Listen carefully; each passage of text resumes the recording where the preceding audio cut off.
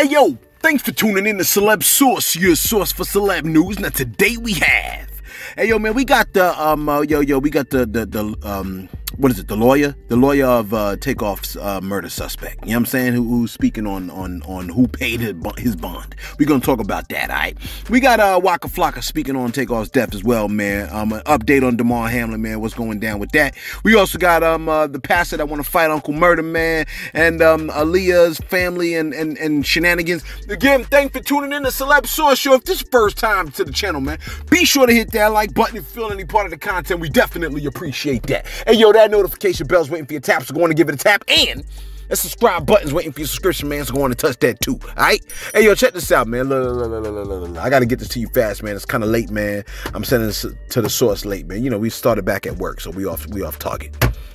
Check this out, man. I'm gonna give you this piece of information, and then I'm gonna scour the comment section of this video. You know what I'm saying? Waiting for the intelligentsia to tell me if I'm understanding this correctly, because I am well aware of the fact, right, that I might have an incorrect interpretation of how this next story is, okay? Now, this is in reference to R. Kelly and Aaliyah, right?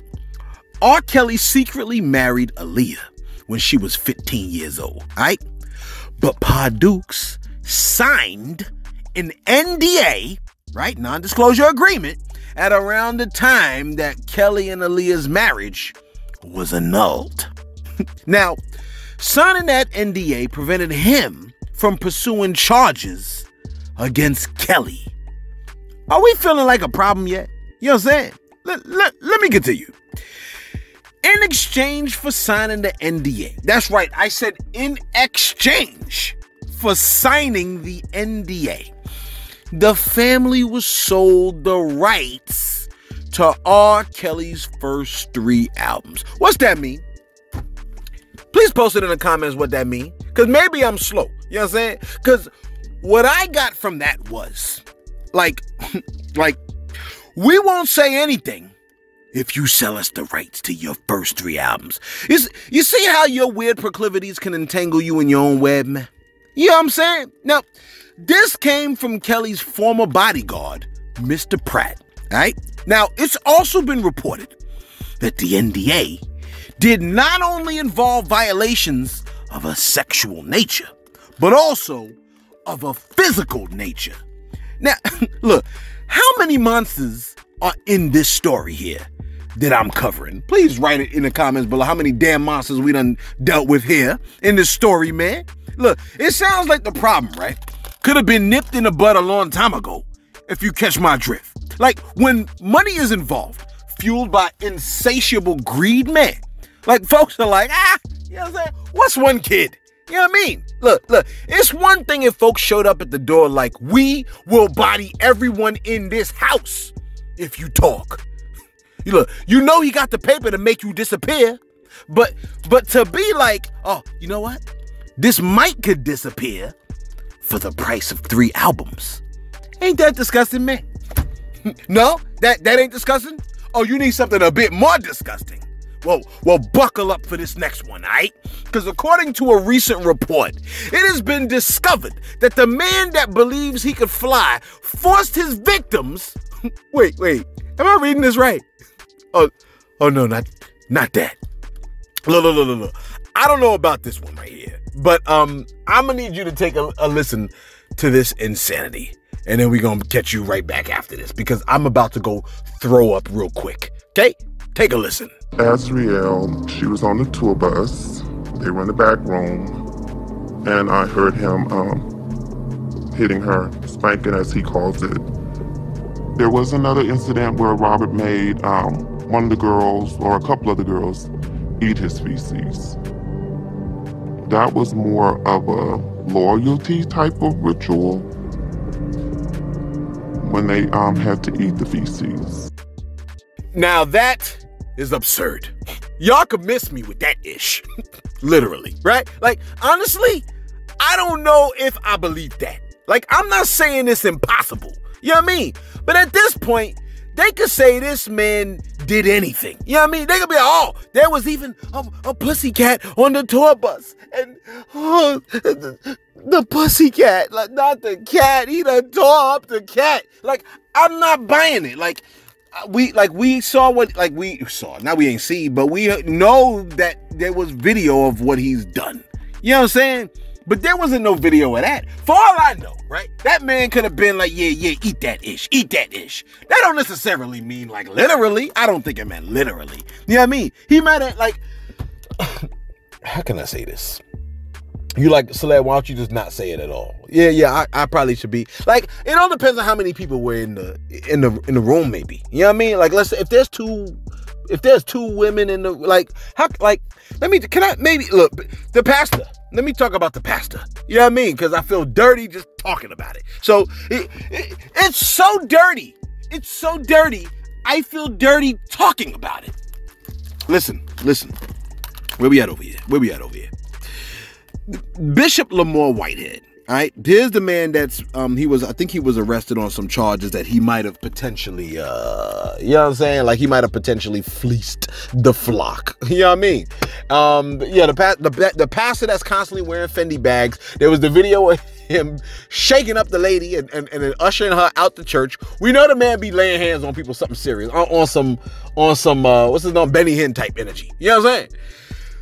Now Bishop Whitehead is calling out Uncle Murda after he stated that his feelings were hurt, and he did a video because remember Uncle Murda did the yearly wrap up. Hopefully you heard Uncle Murda's yearly wrap up. In his yearly wrap up, he addressed Bishop Whitehead, and Bishop Whitehead had this to say. Take a listen. Giving these huge political awards to all of the rappers and the psalmists of, you know, R&B or whomever, radio stations, and I'm the one who brought hip hop into the culture of politics, and I was the one that, you know, bring the hip hop into the church, you know, because I support it. I support hip hop. I support it. So, you know, I just posted a video of Uncle Murda in the pulpit with me, you know, talking good about me, so, and let me just say this, y'all, you know, me and Uncle Murda ain't got no beef, and me and 50 ain't got no beef, you know what I'm saying? It's all love, you know, they rap, they do what they gotta do, it is what it is. However, when I listened to the wrap up, I said, "Dag, man," Uncle Murda, man, I ain't really like that. So let's have some fun, you know. So I invited him, you know. Let's get in the ring, man. Let's get in the ring, you know. Hold on, let me block this dude. You know, so you know, I said, "Dad, you was rough on the bishop, man. You was rough on the bishop." So you know, from where I'm from, I'm from Brooklyn, and if you're friends with somebody, you know, and y'all have a little disagreement, y'all put on the boxing gloves, right? You put on the boxing gloves, you know? You know, it ain't no, oh, you got beef, I got beef. Nah, I love Uncle Murda, man. He's always been cool. I just don't like the wrap up. I just don't like what he said. So I said to myself, you know what?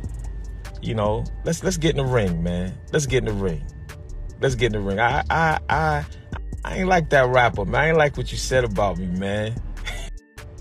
And tag 50, man. Y'all tag Uncle Murda, tag 50. Now, I just posted a video, right?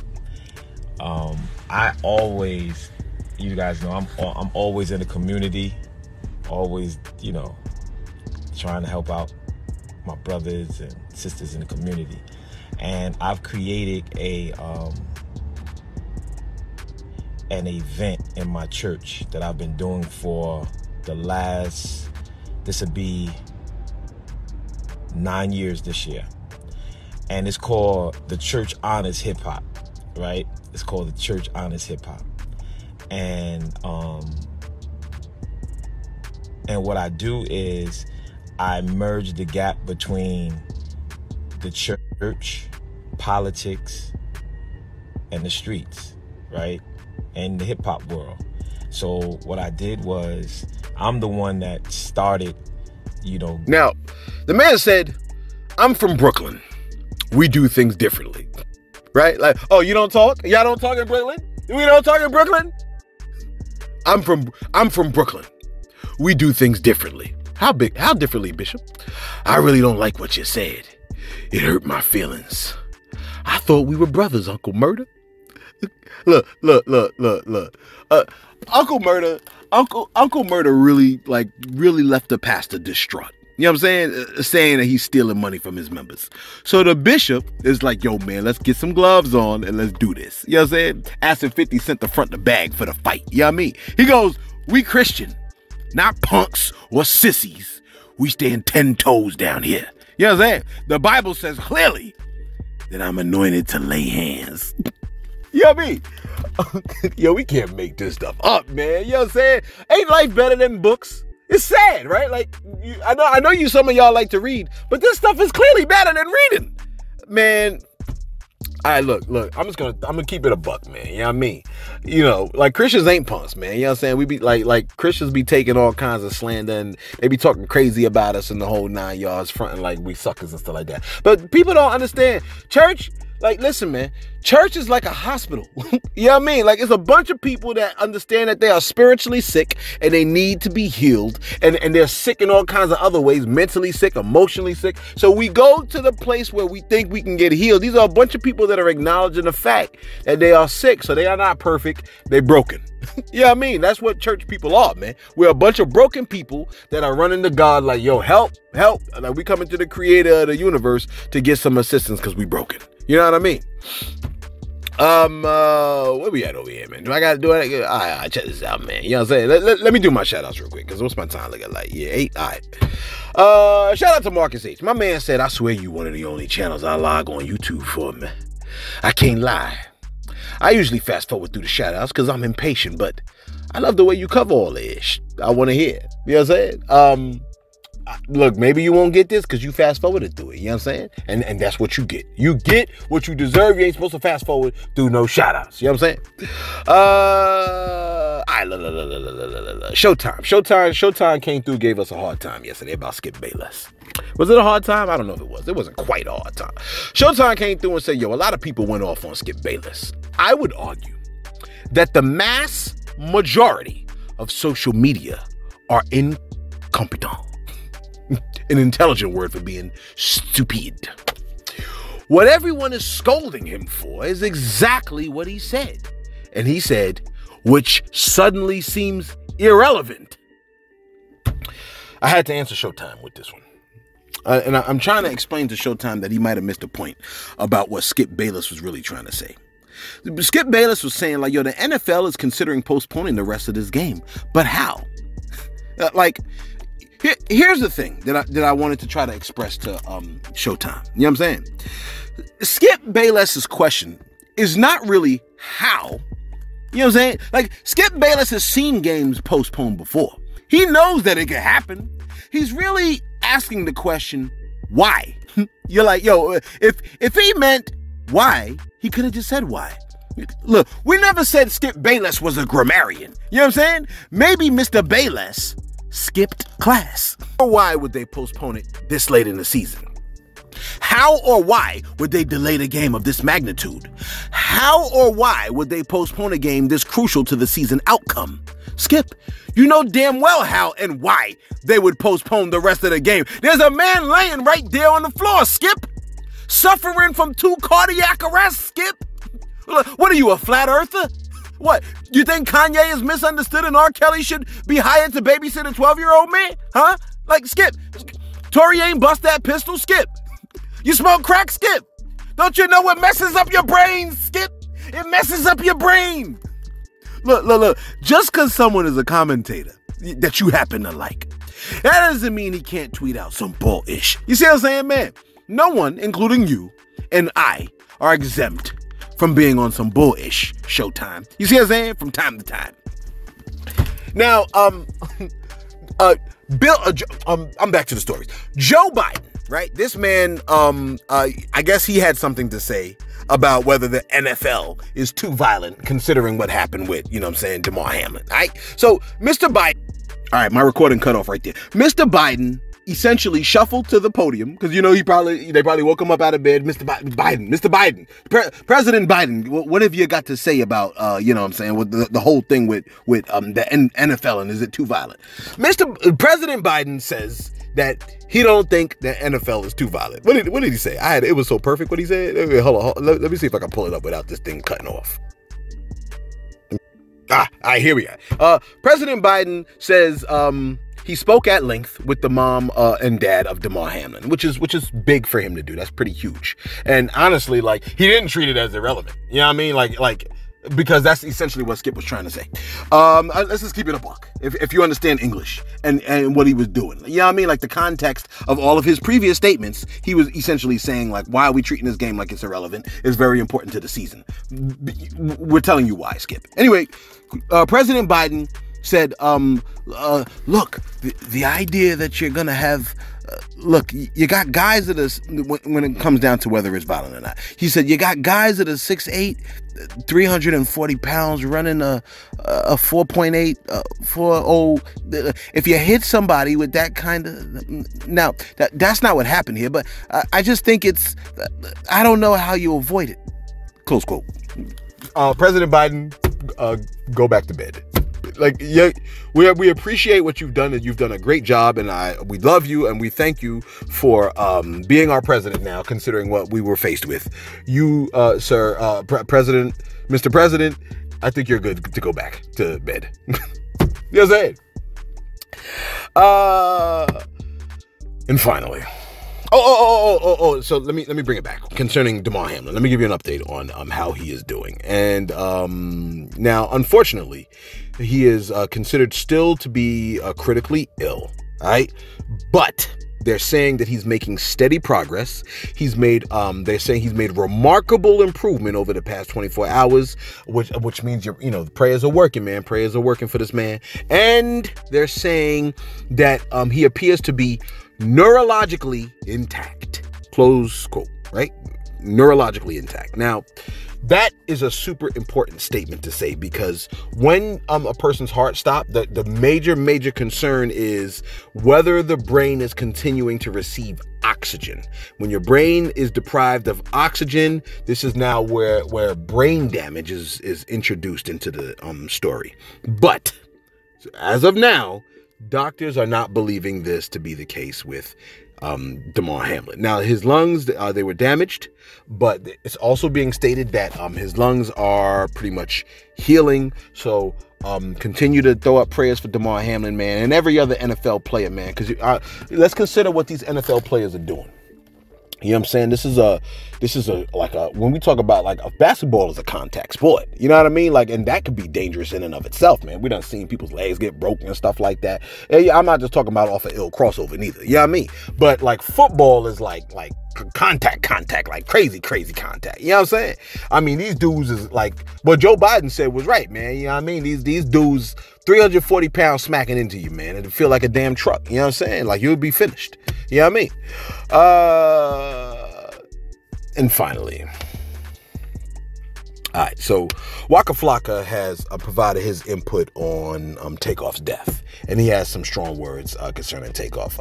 And really, he had some really strong words. I want you to take a listen to what he had to say. I never want to speak on nobody's death, but I could tell you this: when God bless you, right, you have to change your ways. You have to evolve. You have to. That's all I can say. Right. I could just say wrong place, wrong time for these guys. They were, they would do like, what he said was, super important, man. And let me text Sauce here right now. Say audio incoming. Audio is incoming, Sauce. Yeah. What was I saying? Because I can't multitask very well. Women are good at that. Men, not so much. But yeah. What I think what Waka Flocka said, I think it's largely on point, man. You do have to move differently when you're making certain. Honestly, man, every stage in life requires that you move differently. You cannot continue to move. And this is just now, I'm off of Takeoff right now. I'm just saying that, in any area of life, especially if you're making more and more money, you need to be moving differently. This is what we, and honestly, like, the result of not doing that, we're seeing that with a lot of the artists that get locked up. They get locked up on RICO charges and insanity like that. These people think like they could still move the same way when clearly they can't. You know what I'm saying? Like, that just should go without saying. I'm surprised ain't nobody telling a lot of these artists that. And this is what makes so many people believe that, like, labels got insurance policies and all kinds of crazy stuff on these artists, because you're supposed to tell your artists, like, if you're putting a lot of money in them and expecting them to be here for the long haul, and you should be telling them to move differently. If you're an artist listening to this and your label and whatnot is not telling you to move differently and to, you can't do such and such the same way, then, you know what I'm saying? Like, then I mean, they're probably planning on making a profit off of you. You know what I'm saying? And not in a good way. Now, I don't know if you heard, but the murder suspect of Takeoff, Patrick Xavier Clark, he's charged with, he's been charged with murdering Takeoff. He is now out of jail after posting $1 million bond. But the big question is, who paid? He was held on a $2 million bond, but they lowered his bail. They released him. But the big question is, well, who the hell paid his bond? You know what I mean? Now, here is the answer that's been stated. They say, quote, neither Patrick nor his family, I think this is from who said this? His lawyer? I think his lawyer might have said this. Neither Patrick nor his family posted the bond in this case. A concerned citizen and family friend who believes in Patrick's innocence posted the bond on his behalf. This is coming from Leticia Quinones. She said, like any other defendant, Patrick is presumed innocent and has the right to bond. He also has an obligation to comply with all the terms the court has laid out. He intends to comply fully and will appear for proceedings whenever the court requires him to do so. We believe Patrick is innocent, and at the appropriate time, the evidence will reveal that to be the case. Close quote. There you have it. The man posted bond, and it was a very close family friend, whatever that means. Let us know your thoughts in the comments below. Is that a translation for who you think it really to be? You know what I'm saying? Like, I mean, come on. Like, what this person said, I think a lot of people are looking at a certain, group of people to have paid the bond. And maybe if the lawyer said, look, we just gonna keep it a buck, it was not who you think it was. It wasn't a family of rich, you know what I'm saying? It wasn't that family. It wasn't the people that were there that, you know what I'm saying, that paid the bond. If they said that, then at least you could walk away saying, well, the lawyer said it wasn't them. You know what I mean? But they didn't say that. And who knows why they didn't say that? Maybe they didn't say that because they don't want it to come out that was the group. You know what I'm saying? But, I mean, if I was that group and I didn't want anybody to, I would have had them say it. Well, let me not say it like that. Anyway, let us know your thoughts in the comments below. Be sure to like. Be sure to subscribe. And, thanks for tuning in to Celeb Source, your source for celeb news.